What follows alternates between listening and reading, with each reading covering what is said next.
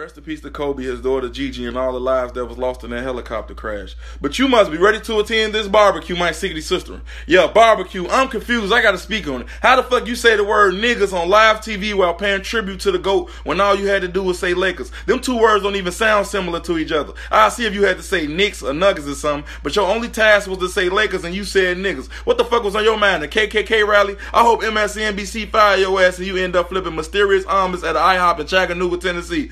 Unpaid pink looking ass. Happy-go-lucky Death Fairy with daddy issues looking at. Machine Gun Kelly Petty auntie looking at. Your ass are like Ellen DeGeneres evil twin. Your name Felon Vigorous II. Dumbass. In your gums big as hell. You can chew Pringles without making a sound. Matter of fact, you the first person in the world that caught life-threatening gum disease and survived. And we heard what happened to yeah, we found out. You was at a bar off the radar in East Hong Kong popping Corona tops off with your gums for the customers. But the last time you did it, you cut your gums, the blood fell in somebody's Corona, and that's how the coronavirus started.